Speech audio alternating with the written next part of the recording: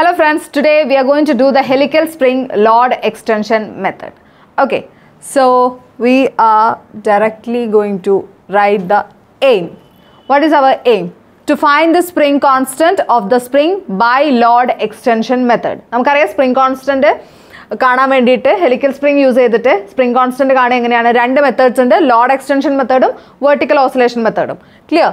And the next one, to plot the load extension graph. അതായത് നമുക്ക് കിട്ടുന്ന value വെച്ചിട്ട് നമ്മൾ എന്ത് ചെയ്യണം? നമ്മളൊരു ഗ്രാഫ് പ്ലോട്ട് ചെയ്യണം, അതിൽ നിന്നും വാല്യൂ കണ്ടുപിടിക്കണം. Clear? Then the apparatus, helical spring, weight hanger with slotted weights. Okay. The next, theory or principle. So what is our theory?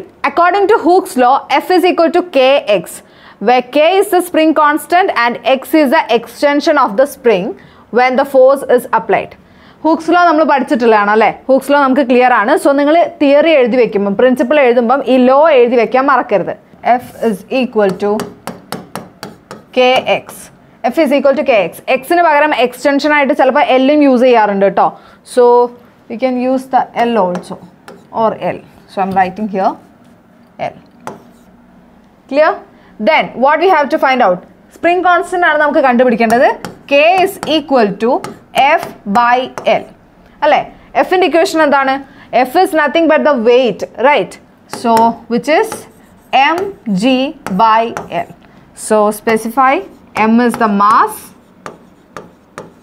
g is the acceleration due to gravity, acceleration due to gravity, which is 9.8 meter per second square. Adu ezhuthi vechekka. Now L is the extension. L is the extension. Okay. ഇതാണ് അപ്പോൾ നമ്മളുടെ equation m into g by L. Equation ഓർത്ത് വെക്കണം കേട്ടോ. Now the next, using graph we have to plot, right? So if a graph is drawn with load along x-axis, അതായത് x-axisൽ എന്താണ്? Load ആണ് നമ്മൾ മാർക്ക് ചെയ്യുക, അതായത് നമ്മുടെ മാസ് x-axisൽ മാസ് ആണ് ഉണ്ടാവുക. Then along y-axis നമ്മൾ എന്ത് യൂസ് ചെയ്യും? എക്സ്റ്റൻഷൻ L ആയിരിക്കും എന്തിലുണ്ടാവുക? y-axisൽ L ആയിരിക്കും പ്ലോട്ട് ചെയ്യുക. ക്ലിയർ? അതിൻ്റെ ഇവിടെ ശ്രദ്ധിക്കുക, നമ്മൾ ഗ്രാമിലാണെന്ന് എഴുതുന്നത് എങ്കിൽ ഇൻറ്റു 10⁻³ എഴുതാൻ മറക്കരുത്. ആൻഡ് സെൻറ്റിമീറ്ററിലാണെങ്കിൽ ഇൻറ്റു 10⁻² എഴുതി വെക്കണം. അതർവൈസ് നമ്മൾ ചിലപ്പോൾ കൺവേർട്ട് ചെയ്യാൻ മറന്നു പോകും, ആൻസർ എഴുതി വെക്കുന്നത് തെറ്റായിരിക്കും. After that will get A straight line, then find the slope. Then slope കണ്ടുപിടിക്കാൻ നമുക്കറിയാലോ, AB by BC. BC ചെയ്ത് കഴിയുമ്പോൾ നമുക്കൊരു വാല്യൂ കിട്ടും, right? So the equation is same it self. K is equal to mg by L. ഇവിടെ നമ്മൾ കണ്ടുപിടിക്കുന്നത് m by L നമ്മൾ ഗ്രാഫ് യൂസ് ചെയ്തിട്ട് കണ്ടുപിടിക്കും. So instead of m by L I can write AB by BC after that into G. Okay, into G. So the equation is K is equal to AB by BC into 9.8 meter per second square. Clear? The last answer നമുക്ക് കിട്ടുന്നത് newton per മീറ്ററിലായിരിക്കും. So now the observation column. Observation ഇവിടെ first ശ്രദ്ധിക്കേണ്ടത് reading of the pointer with the dead load R0. Dead ലോഡിനെ നമ്മൾ R0 എന്നോ W0 എന്നോ M0 എന്നൊക്കെ indicate ചെയ്യും കേട്ടോ. അപ്പോൾ ഡെഡ് ലോഡ് എന്ന് നമ്മൾ പറയുന്നതല്ല, നമ്മൾ ഹാങ്ങർ ഇട്ട് കഴിയുമ്പം ഹാങ്ങറിൻ്റെ കൂടി ഒരു അറ്റാച്ച് ചെയ്തിട്ടുള്ളൊരു മാസ് ഉണ്ടാകും, അതിനെയാണ് നമ്മൾ ഡെഡ് ലോഡ് എന്ന് പറയുന്നത്. ഓക്കെ, ആൻഡ് നമ്മൾ ആ പോയിന്റ് റീഡിങ്ങും എടുക്കണം. ഡെഡ് ലോഡ് ഇട്ടതിന് ശേഷം നമുക്ക് സ്കെയിലിൽ പോയിന്ററുമായിട്ട് ഇൻ്റർസെക്റ്റ് ചെയ്യുന്ന പോയിന്റ് ഏതാന്ന് നോക്കുക, ആ റീഡിങ്ങും നമ്മൾ എടുത്തിരിക്കണം. Clear? Then after that mass suspended in the helical spring gram. അതായത് നമ്മൾ ഹെലിക്കൽ സ്പ്രിംഗിൽ മാസ് ആഡ് ചെയ്ത് കൊടുക്കുമല്ലോ.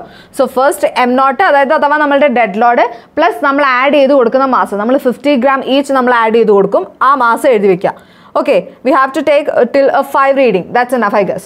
So reading of the pointer on centimeter. അതായത് നമ്മുടെ സ്കെയിലിൽ കിട്ടുന്ന റീഡിംഗ് ആണ് എന്ത്? Reading of the pointer on centimetre. അതൊരു സെൻറ്റിമീറ്റർ സ്കെയിലാണ്.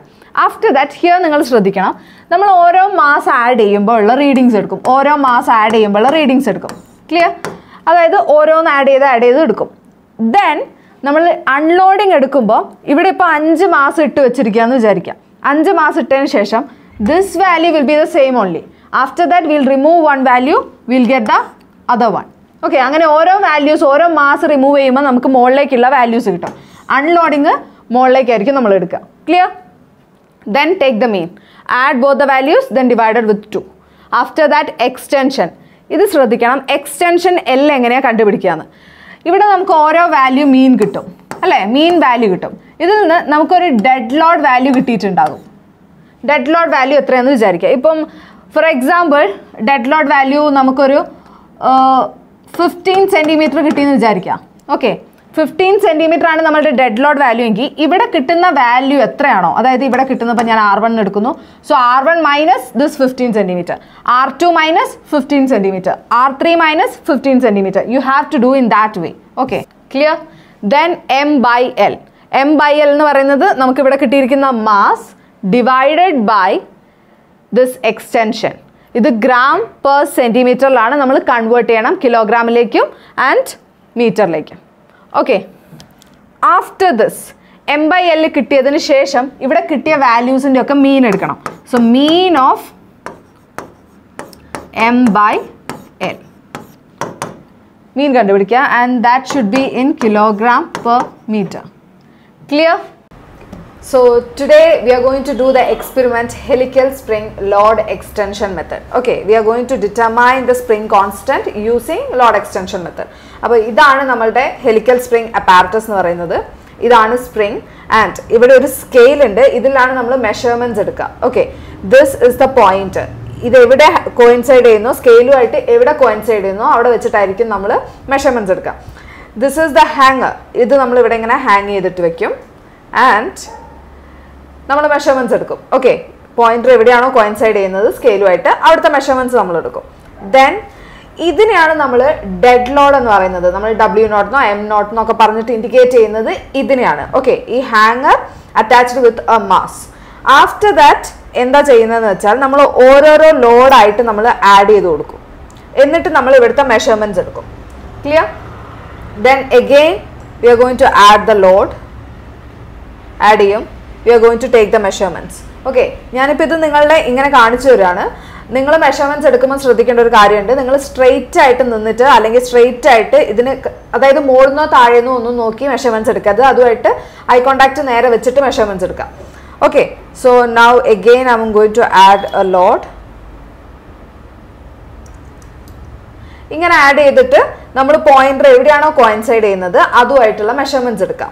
ഓക്കെ, ഇതാണ് നമ്മളുടെ ഫസ്റ്റ് കോളം, അതായത് ലോഡിംഗ് എന്ന് പറയുന്ന കോളത്തിൽ ഈ മെഷർമെന്റ്സ് ആണ് നമ്മൾ എഴുതേണ്ടത്. ക്ലിയർ? ആഫ്റ്റർ ദാറ്റ് അൺലോഡിംഗ് എന്ന് പറയുന്ന ഒരു കോളം ഉണ്ട്. അൺലോഡിംഗ് എന്ന് പറയുന്ന കോളത്തിൽ നമ്മൾ താഴേന്ന് മുകളിലേക്കാണ് എഴുതുക. ക്ലിയർ? സോ ഫസ്റ്റ് റീഡിങ് അത് തന്നെയായിരിക്കും. ആഫ്റ്റർ ദാറ്റ് നമ്മൾ എന്ത് ചെയ്യുന്നു, ഒരു ലോഡ് റിമൂവ് ചെയ്യുന്നു, ആ റീഡിങ് എടുക്കുന്നു. Again we R removing the load, coincide ചെയ്യുന്ന റീഡിങ് എടുക്കുന്നു. Again we R removing.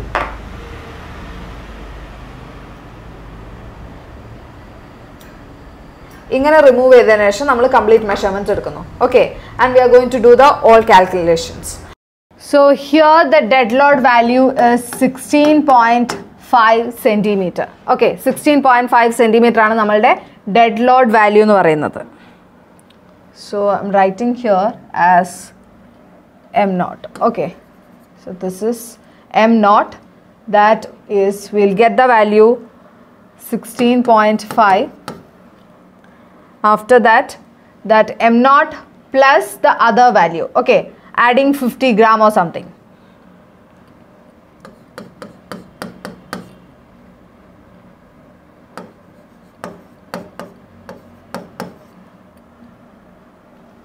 We'll get the value 19. Then M0 plus 2W, which means M0 plus 100. That the value we got 21.5.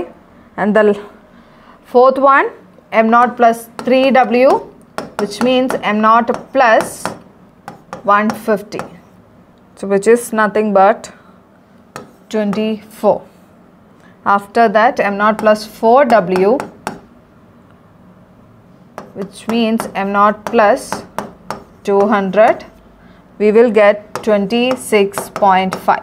Okay, here m naught we are going to take, which is 50 gram. Okay, 50 gram. Clear? Now the unloading. Unloading is nothing but 26.5 and 24, 21.5, 19 and 16.5. Then the mean is nothing but 16.5, 19, 21.5. Then this is 24, 26.5. Okay, adding this and divided with 2, we'll get the value. Then extension. Extension is nothing but 19. Ivide onnum undavilla. Okay, then 19 minus 16.5. 19 minus 16.5. Here 21 minus 21.5. 21.5 minus 16.5. Then the third value 24 minus 16.5. Then 26.5 minus 16.5. Okay, 2.5, 5, 7.5, and this is 10. So now we are going to find out the spring constant for each values. So the first one, we are going to write the equation K is equal to mg by L. So the first one, K is equal to, mass is 50 into 10 raised to minus 3 into 9.8 divided by 2.5 into 10 raised to minus 2, which is nothing but 19.6 Newton per meter. Okay, then the second one, K is equal to 100 into 10 raised to minus 3 into 9.8 divided by 5 into 10 raised to minus 2, which is equal to 19.6 Newton per meter. Third one, K is equal to 150 into 10 raised to minus 3 into 9.8 divided by 7.5 into 10 raised to minus 2, which is nothing but 19.6 Newton per meter. And the last one, K is equal to 200 into 10 raised to minus 3 into 9.8 divided by 10 into 10 raised to minus 2, which is equal to 19.6 Newton per meter. Okay. So, you will see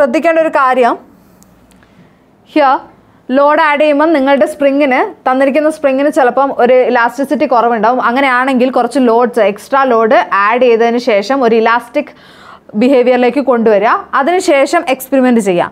otherwise you can consider the dead load. ഒരു dead load ഒരു 100 ആയിട്ടൊക്കെ എടുക്കുന്നതിനും കുഴപ്പമില്ല. Okay, 50 തന്നെ എടുക്കണമെന്നില്ല. ഒരു 100 ആയിട്ട് dead load വെക്കുക. Then 50-50 add ചെയ്ത് കൊടുക്കുക. The next we are going to plot the graph. ഇതാണ് നമുക്ക് കിട്ടിയ വാല്യൂസ് എന്ന് നമ്മൾ വരച്ച ഗ്രാഫാണിത്. So,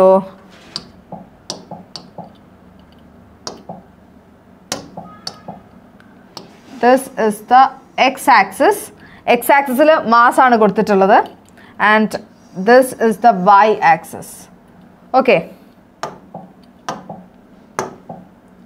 Here nammal 50, 100, 150 and 200 ee values aanu eduthittulladu. Then ഇവിടെ ഇത് ഗ്രാമിലാണ്. So G gram into 10 raised to minus 3. You should write. Here, ഇത് extension L ആണ്. L is in the centimeter. So, we have to multiply it with 10 raised to minus 2. Clear? ഇവിടെ 1, 2, 3 അങ്ങനെ തന്നെയാണ് values എടുത്തിട്ടുള്ളത്. നമ്മളുടെ y axis-ൽ 5, 6, 7, 8, 9, 10, 11, 12. Now, ഈ points mark ചെയ്യുക. അതായത് നമുക്ക് മാസ് വേഴ്സസ് എക്സ്റ്റൻഷൻ ആണ് കിട്ടേണ്ടത്. സോ മാസിന് ഓരോ മാസിനും കറസ്പോണ്ടിങ് ആയിട്ടുള്ള നമുക്ക് കിട്ടിയിട്ടുള്ള എക്സ്റ്റൻഷൻസ് മാർക്ക് ചെയ്യാം. First value 50 we got 2.5. okay, that is 2.5 here.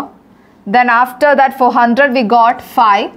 Then 150 we got 7.5 and 200 we got 10. ഈ വാല്യൂസ് മാർക്ക് ചെയ്യാം. ദെൻ ഇത് ജോയിൻ ചെയ്ത് കഴിയുമ്പോൾ നമുക്കൊരു സ്ട്രെയിറ്റ് ലൈൻ കിട്ടും. സ്ട്രെയിറ്റ് ലൈൻ കിട്ടിയതിന് ശേഷം ഇവിടെ 3-4 പോയിന്റ്സ് ഉണ്ടല്ലോ, ഏതെങ്കിലും ഒരു 3 ലൈൻസ് ജോയിൻ ചെയ്ത് നമുക്ക് എന്ത് വരയ്ക്കാം? സ്ലോപ്പ് കണ്ടുപിടിക്കാം. Okay, so this is the A B C. A ബിയും ബി സിയും കണ്ടുപിടിക്കുന്ന അറിയാലോ. ബിക്ക് കറസ്പോണ്ടിങ് ആയിട്ടുള്ള വാല്യൂ ഏതാ നോക്കുക, വിച്ച് ഇസ് 150 ആൻഡ് എക്ക് കറസ്പോണ്ടിങ് ആയിട്ടുള്ളത് 50. So 150 - 50 will get 100. 100 ഗ്രാം ആണ്. ഗ്രാമിനെ നമ്മൾ എന്ത് ചെയ്യണം? കിലോഗ്രാമിലേക്ക് കൺവേർട്ട് ചെയ്യണം. 0.1. ദെൻ ബി സി എന്ന് പറയുന്നത് ബിക്ക് കറസ്പോണ്ടിങ് ആയിട്ടുള്ളത് 2.5 ആണ്. ദെൻ സിക്ക് കറസ്പോണ്ടിങ് ആയിട്ടുള്ളത് 7.5 ആണ്. മൈനസ് ചെയ്യുമ്പോൾ will get 5. Okay, so now here A B is equal to 100, B C is equal to 5. 100 into 10 raised to -3, then 5 into 10 raised to -2. Okay, now we are going to do the calculations.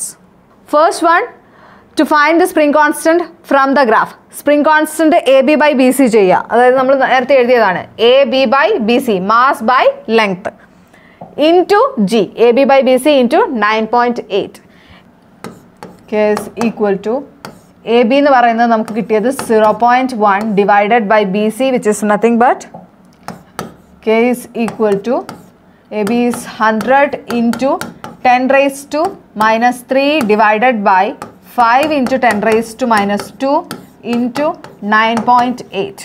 19.6 Newton per meter. Okay, after this what we have to find out? Okay, now from the calculations ഇവിടെ നമ്മൾ directly എന്താണ് കണ്ടുപിടിച്ചിട്ടുള്ളത്? K ആണ് കണ്ടുപിടിച്ചിട്ടുള്ളത് അല്ലേ? കെൻ്റെ value ആണ് എന്ത്? 19.6, 19.6, 19.6. അതായത് ഓരോ വാല്യൂസിൻ്റെയും K ആണ് നമ്മൾ അവിടെ കണ്ടുപിടിച്ചത്. Okay, here K is equal to M/LG. ആ വാല്യൂ ആണത്. നമ്മൾ M/L സെപ്പറേറ്റ് എഴുതിയതല്ല കേട്ടോ. അപ്പം മീൻ വാല്യൂ എന്ന് പറയുന്നത് എന്താണ്? Mean value of, I right here like this, K is equal to 19.6 Newton per meter. Okay, ഇവിടെ mean value kilogram per metre വരെ നമ്മൾ ഓരോന്നിൻ്റേതും M/L മാത്രം എഴുതിയിട്ട് മീൻ എടുക്കുകയാണെങ്കിലാണ്. ഇവിടെ നമ്മൾ എന്താ ചെയ്തത്? ഇവിടെ കാൽക്കുലേഷൻസിൽ നമ്മൾ ചെയ്ത് വെച്ചത് എല്ലാ വാല്യൂസിൻ്റെയും കെ കണ്ടുപിടിച്ചു. ഓക്കെ, എല്ലാ വാല്യൂസിൻ്റെയും കെ കണ്ടുപിടിച്ചു. mg/l ചെയ്തിട്ട് നമ്മൾ കെ കണ്ടുപിടിച്ചു. സോ അങ്ങനെ കണ്ടുപിടിക്കുമ്പോൾ എല്ലാം 19.6 കിട്ടി. മീൻ വാല്യൂ എടുക്കുമ്പോൾ 19.6 തന്നെ കിട്ടും. Okay, so this is the answer. So I'll write here K